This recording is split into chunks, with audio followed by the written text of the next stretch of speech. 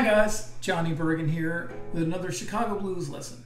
This time we're going to take a little detour to San Antonio and talk about a really obscure but exciting guitar player that I just love, B. Houston. B made one record for Arhoolie and a few 45s, and he recorded on 2 or 3 Big Mama Thornton records as well. And he has so much fire and raw machismo and aggression.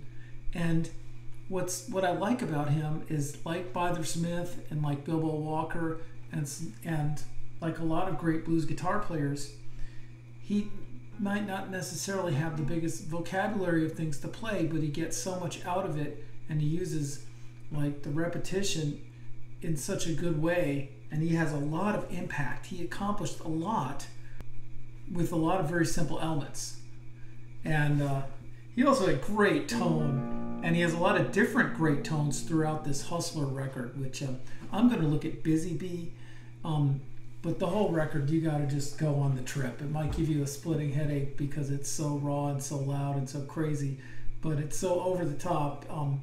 I think you're going to thank me for it.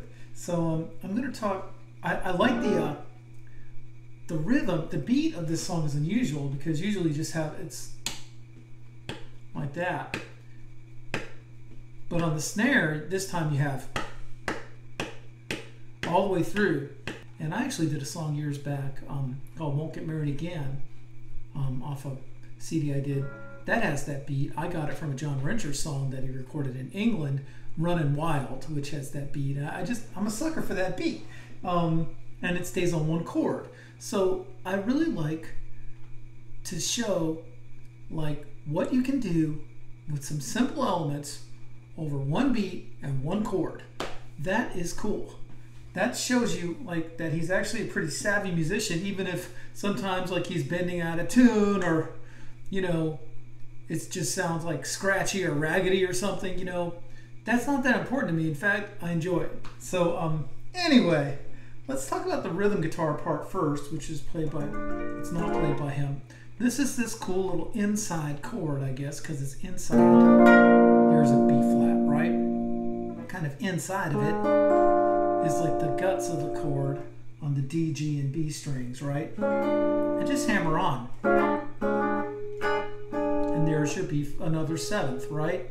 You could even do that. But I think it's this.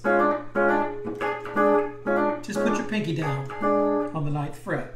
Now I'm going to do a loop of that. Now I like the... That's a pick. I'm going to try just the flush of my thumb and then going up with my thumb too. So I'm going to hit my looper now, okay?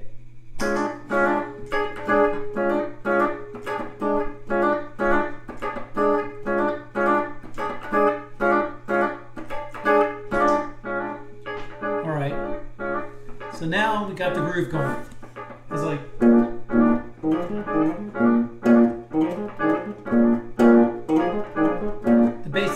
It's kind of like that. The bass on this record is amazing too. He's got this really distorted, rocking, massive tone on the bass.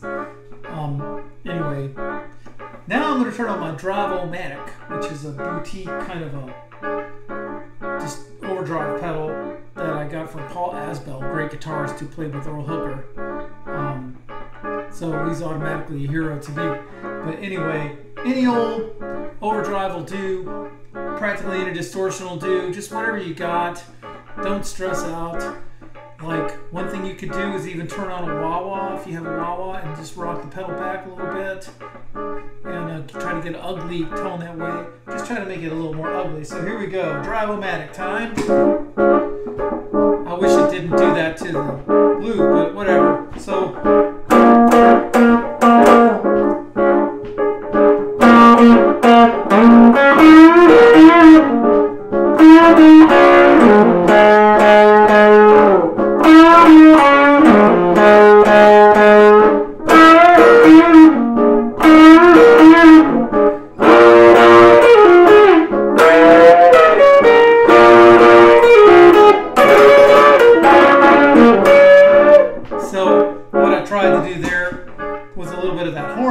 which is,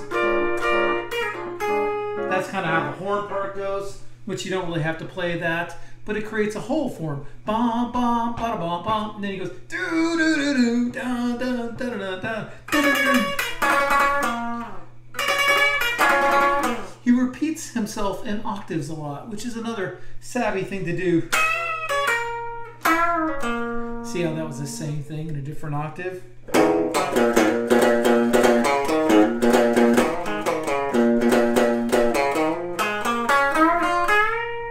So mostly what he's playing is all right in there.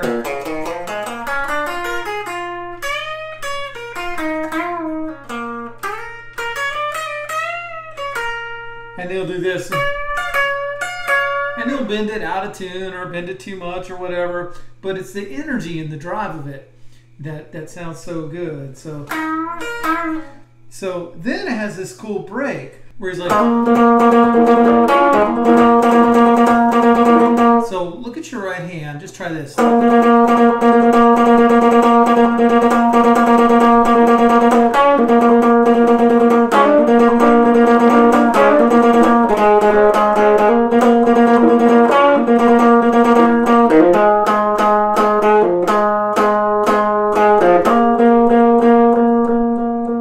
So that's pretty much what he plays over the break, is something like that. He might even...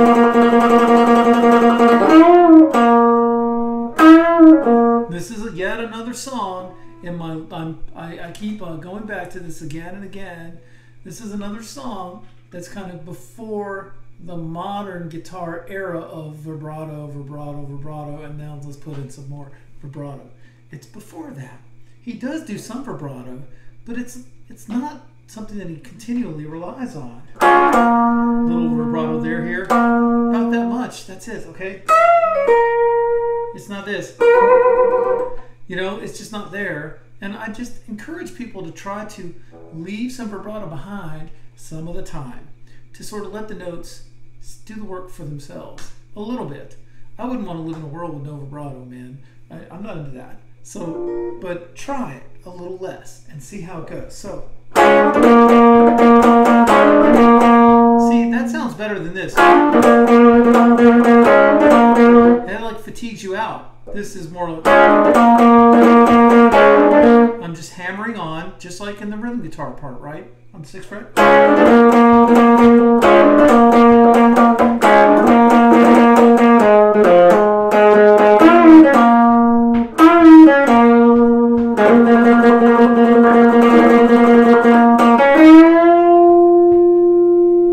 Yeah.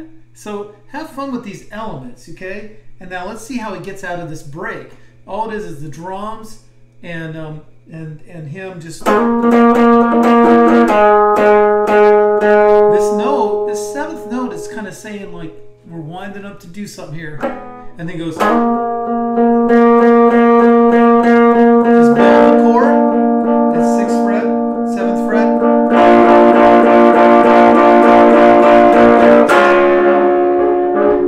And I love the way he just got up with this.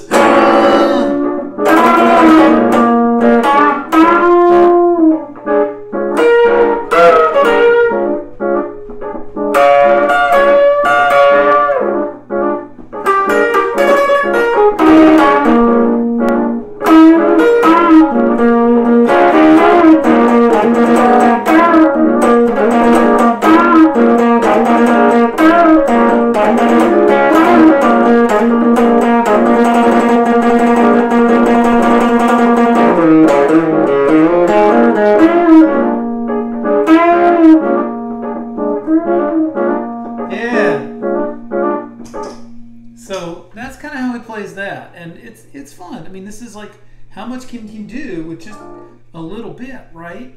He can do a lot. It really takes you on a journey, and I love that 60s beat like that. And then he'll play a lot of straight up blues too.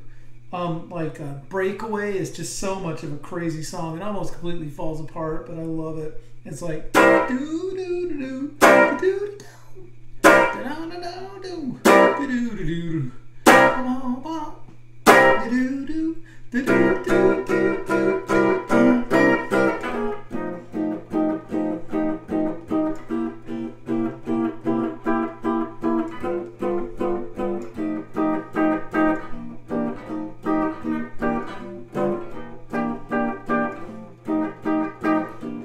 groove, and he does something really crazy. He'll go like,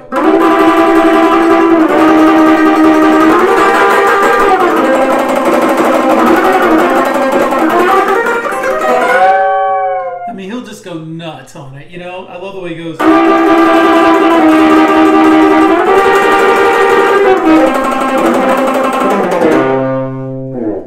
You know, he'd play something like that over that. So that just shows you how much fun this record is.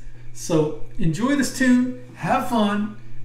Anyone who ever, I know he died a while back, but if anyone knew B. Houston or anything like that, I would be thrilled to see your comments.